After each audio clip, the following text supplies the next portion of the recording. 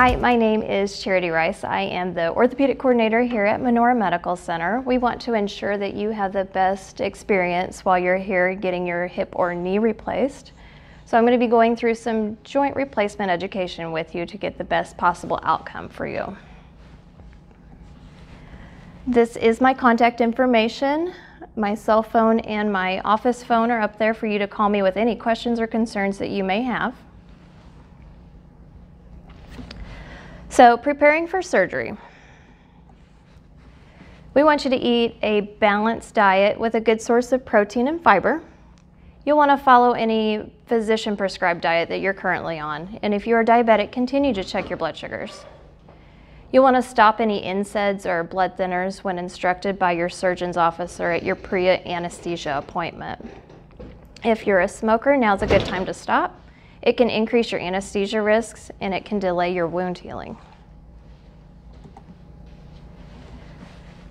This is a couple of good pre-op exercises that you can start now to prepare for your joint replacement. So by performing these exercises regularly before surgery, they can increase your post-op recovery, they can increase your strength and endurance, they may be able to help your pain level, and they may lessen your recovery time. So getting your home ready, you'll want to clean and disinfect. A clean environment minimizes infection risk. You'll want to have clean linens on your bed the night before surgery, and also change your sheets 3 or 4 days after surgery. You'll want to remove all your throw rugs, tack down any loose carpet or flooring, and remove any cords or wires out of your path. You'll want to widen the pathways to accommodate the width of your walker. Your walker will be a little bit wider than you are. Move things that you might need to areas that are going to be easier for you to reach. Some people like to install grab bars in their bathroom to help them with getting up off the toilet, and placing a non-skid mat in your tub or shower to make sure you're safe. You'll want to find an ideal chair with armrests and a firm seat, and that you would be able to elevate your legs. You want to keep a phone with you at all times in case you get into an emergency situation. You'll also want to get up and move around at least every hour so you don't get muscle stiffness and pain. You want to talk to your friends and family about transportation. Your doctor usually will not allow you to drive for at least 2 weeks after your surgery, sometimes even longer. So think about who you will be having to take you to your follow-up appointment, or getting your groceries, or helping you with your laundry, or getting your mail. You'll want to have phone numbers of family and friends and neighbors that may be available to assist you in case of an emergency.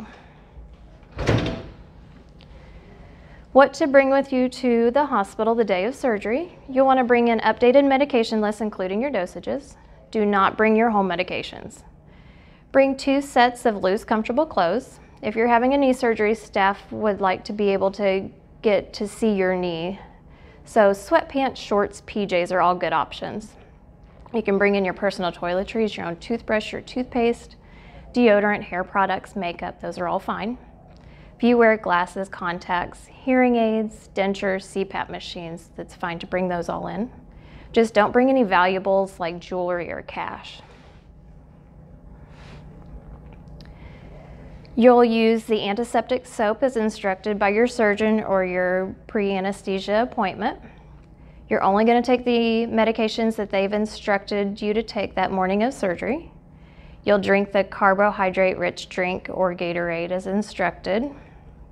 You'll come to the hospital at least 2 hours before your scheduled time of surgery. You will report to the registration desk. You'll want to prepare any questions that you may have for your surgical team. I suggest writing them down, because if you get here, you may forget what you wanted to ask. So if you have it written down on a piece of paper, you'll have it with you. Again, my name is Charity Rice, and this is my contact information. You can call me with any questions that you may have.